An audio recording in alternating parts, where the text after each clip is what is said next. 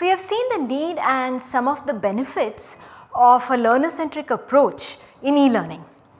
Before we delve into the details of designing e-learning based on these learner-centric principles, let us do a brief digression and look at an overview of the process of designing and developing learning content, the materials, the strategies, the formats and so on.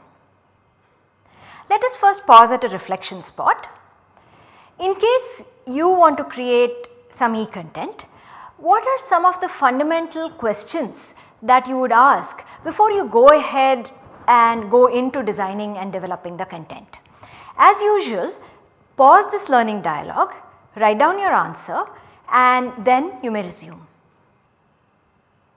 You may have thought of questions like, what am I going to teach through this e-content? Why am I going to teach this? For what purpose? To whom?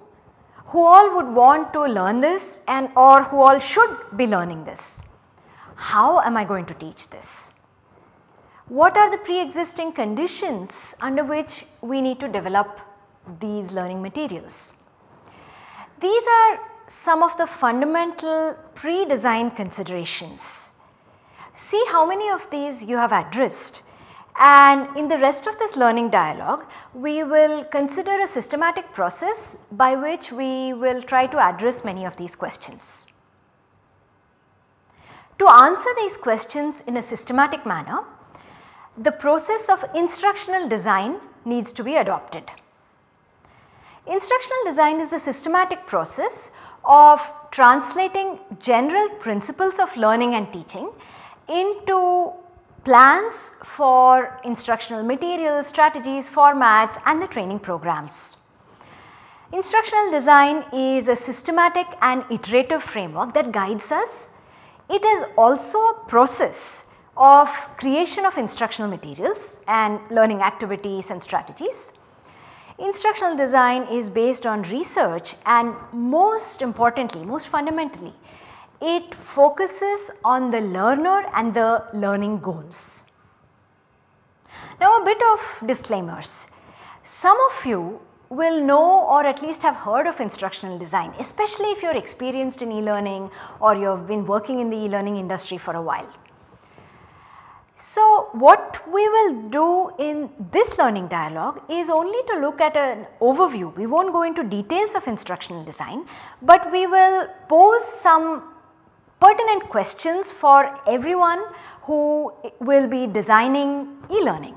So regardless of whether you are a student looking to become an instructional designer or design some e-learning, or whether you are a teacher who is trying to design e-learning for your students, or whether you are a professional ID in an e-learning company, when you create e-learning, you will be an instructional designer. So a lot of the points in this learning dialogue and the next one will be relevant for these categories of participants.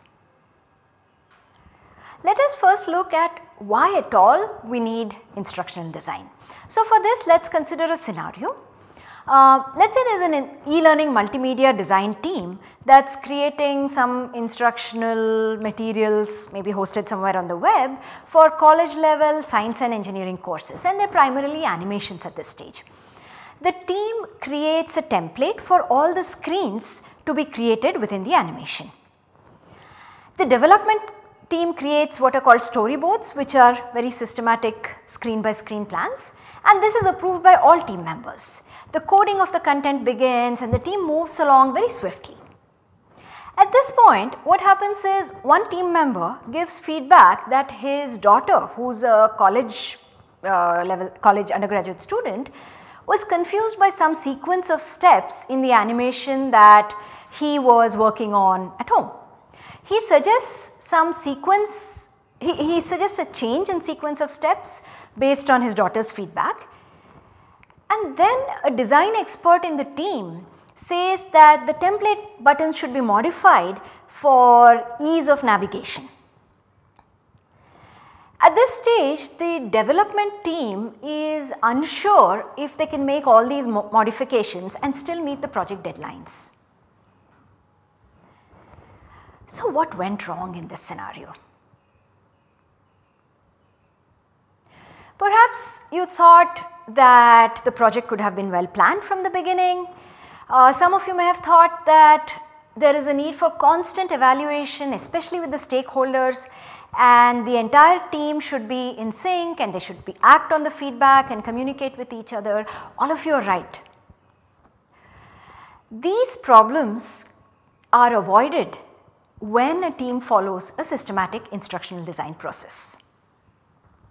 So, the instructional design process enables consistency across multiple people in the team, like we saw, across various courses or various modules in one course, across various instructors. It pays attention to effective ways to communicate content of different types. ID is actually the driver of the quality of e-learning materials. It structures the student's path through the course, and again, like it was emphasized earlier, instructional design begins with the learner, the learning experience, the learning goals, and so on.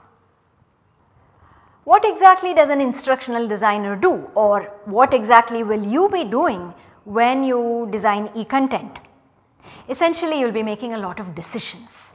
You will identify what learners need based on the subject matter. You might talk to experts on this. You will develop learning objectives, ensure that there is an alignment between the content and the objectives and the pedagogical strategies. You might structure the content, create activities, you might decide on the media and the formats, you might develop assessments, and you will put it all together. Now that we know what is instructional design and why instructional design is important, we need to discuss on how to implement instructional design. Implementation of the instructional design process is done through instructional design models, and an ID model is a representation, a visual or verbal representation of the various steps of the process, various elements of the process that are used to guide and complete the design in the training and educational settings. There are many instructional design models. The more popular ones are ADDIE, Garnier's 9 Events of Instruction, Dick and Carey model, Merrill's 5-star model. Some of you may have heard of some of these. In fact, there are many such models. Now, in this course, we will focus on ADDIE, which stands for Analysis, Design, Development, Implementation and Evaluation. It is essentially a sensible, structured process that guides us to design, create and develop e-learning. Thank you.